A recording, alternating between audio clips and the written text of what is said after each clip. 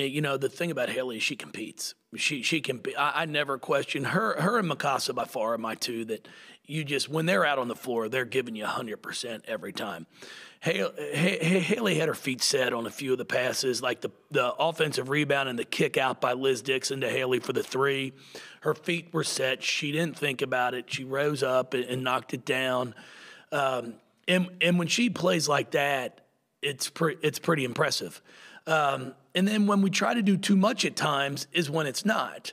But she really was decisive in what she wanted to do when she got the ball. At times it was a score. Other times it was to get others involved.